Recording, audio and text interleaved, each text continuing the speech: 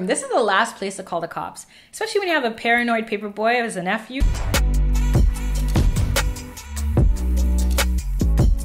Hey loves, it's A back on your screen with another one. We're talking Atlanta season 4, episode 4, light skinned dude. This episode on first watch, halfway through, I'm like, it's a 3 out of 5 for me. But by the end of the episode, I gave it 5 out of 5. On second watch, if I could, I would give it a 6. For all of you guys who hated season 3 for the anthologies, those one-offs, they made up for all of that with this one episode. Let me know what you thought of it down below and let's get into this plot recap.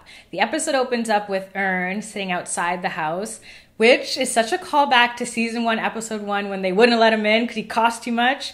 And then that tied into season 4, episode 2, when we find out in therapy that he borrowed money for a suit he never wore, for an interview he never went to. I wonder if he paid his parents back by now. You know we're going to get into a lot of things in this episode because she got her glasses on. I started laughing when Gloria, his mom, comes out and instantly gives him a backhanded compliment. Why do black parents got to do that? You got to roast him for his hair looking good but wanting to set a match to it last time. Dad walks by and he asks, how's retirement? He seems to be in a rush. And he says, it's good.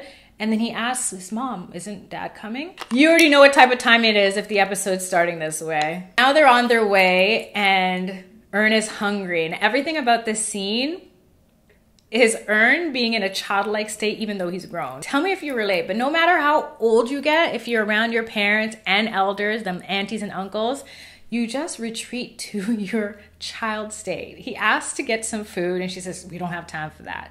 I'm thinking, if she's a typical church lady, she's gonna get there early because she wants to talk to people at the front and pick her favorite seat in the pew. You probably have time to pop through a drive-through. But no, she's gotta pick up Aunt Jeannie and Grandpa. I'm gonna let you guys know why initially this was a 3 out of 5.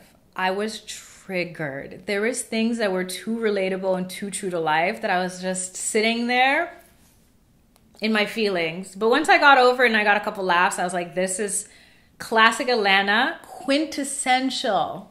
It's just perfection. There's a moment when Ern is in the car and he's kind of thinking to himself, you can tell from his facial expression, do I even want to ask my mom? Because she's starting to say something, but I don't really want to know.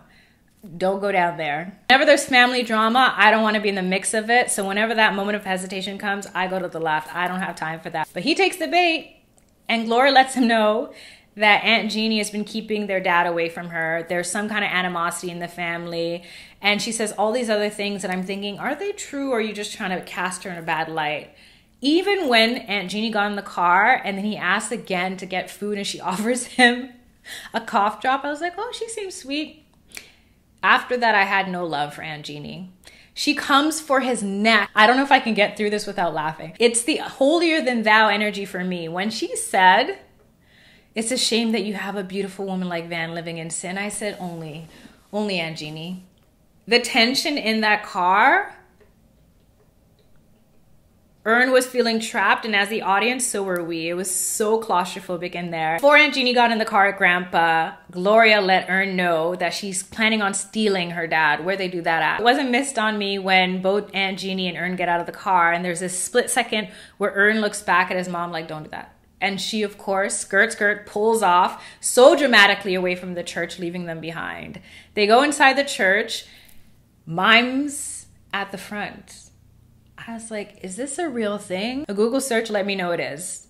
I had never been to a church like that. I was trying to look in the back to see if the kid from season 1 that was in the back of Van's class with the white face on was performing. Because who knows? Maybe there's a tie-in with that. For all we know, he could have just kept the face on from the day before and it was a Monday class. Stranger things have happened in the Atlanta universe. Either way, it reminded me of that episode. Ern's body language was so stiff and rigid as Aunt Jeannie's questioning what's going on. Ern excuses himself to go to the washroom where he looks up at a black Jesus. I'm thinking, if Jesus was black, he wouldn't look like that.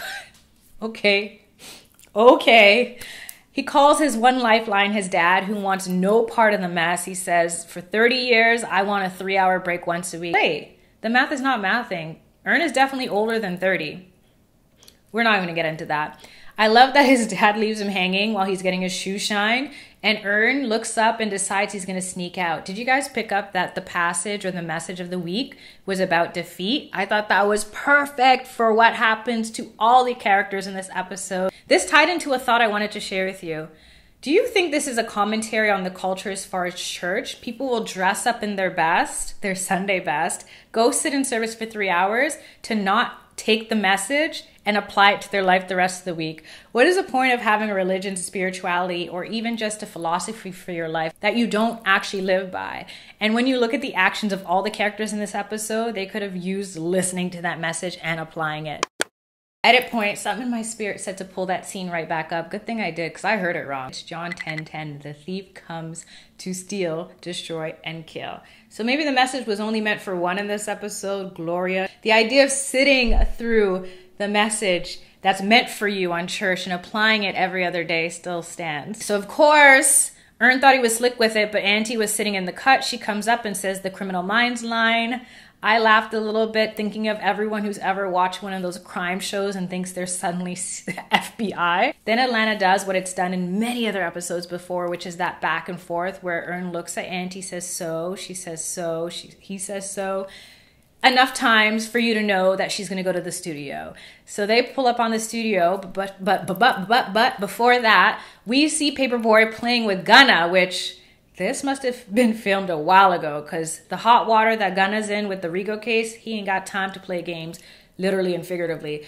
But Gunna is playing Uno and losing to Paperboy, who's feeling himself. He says the line, you know, you got to learn to play the game. I thought that was a callback to when he was playing in the millionaire's house with the Nandos and how he thought he was playing the game, but he got played.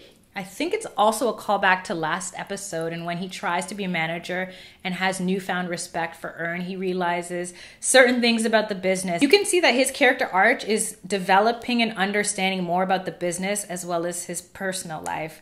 I love how they were able to show that shift and that growth in 3 sentences in a scene. What also stuck out to me, and maybe I'm doing the most with this, Aunt Jeannie was wearing a yellow shirt. She's yellow bone. The yellow card was the privileged card that made him win against Gunna. There's a lot of privileged energy in the scene. And then when Jeannie comes in with all the smoke and the heat, and everyone gets to get...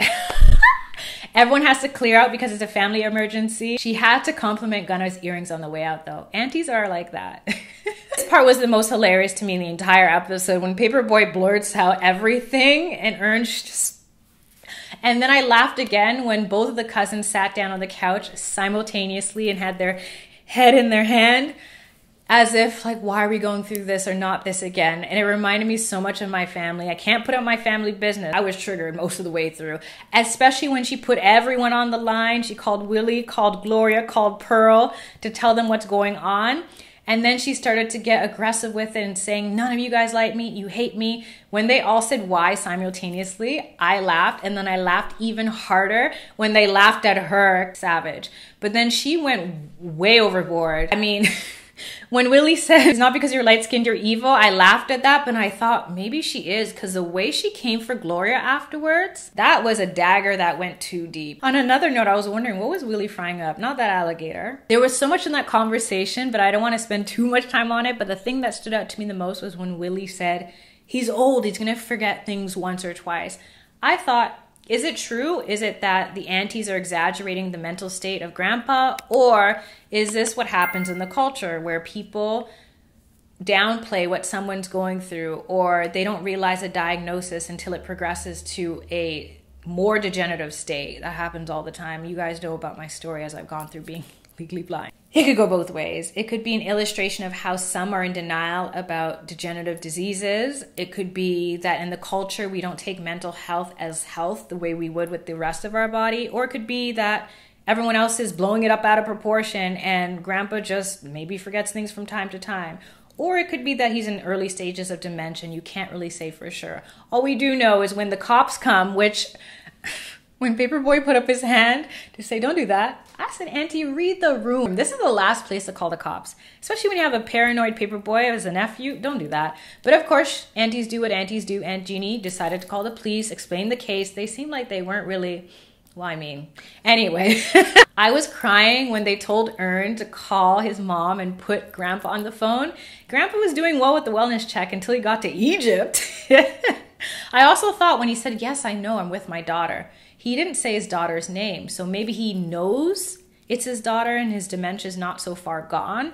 And that kind of made me feel sad for a second.